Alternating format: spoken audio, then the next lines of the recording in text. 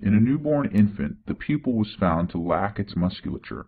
Which of the following contribute to the formation of the pupillary muscles?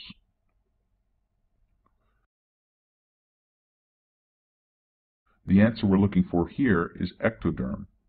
Most muscles are mesoderm formed, but there are exceptions to this rule, and there's a few exceptions that are important for the USMLE Step 1 that you be aware of. The skeletal muscle sources will have some exceptions to predominantly being mesoderm or somite formed. There's going to be some neuroectoderm derivatives, which will include the constrictors and dilators of the eye that we discussed in the question. And there'll be some ectodermal derivatives, which will be myoepithelial cells such as the mammary glands and the sweat glands.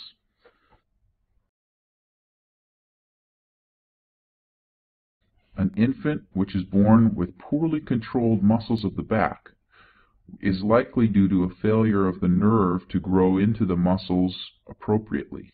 Which muscle forming structure gives rise to the extensors of the vertebral column?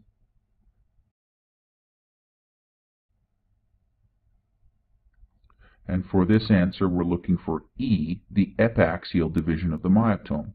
And this question is calling up your memory of the organization of those somites as they distribute into different body segments. It's the epaxial myotome that will be associated with the dorsal ramus and the true back muscles, as well as the skin overlying them, whereas all of the ventral rami will give rise to the hypaxial muscle, and those will give supply to the dermatomes and the myotomes of all of the other muscles around the body and the limb.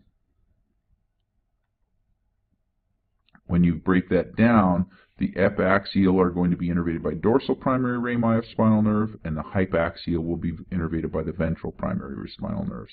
That's an important concept to remember because it applies to a lot of the understanding that will come with the brachial plexus and the lumbosacral plexus.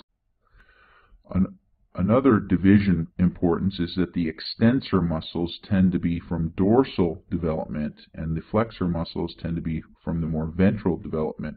However, it's a rotation of the limbs that put them on opposite sides in the adult form.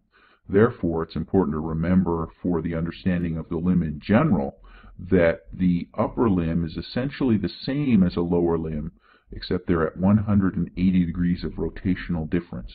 So the thumb, which in anatomical position is lateral, therefore has the big toe in the anatomical position being medial.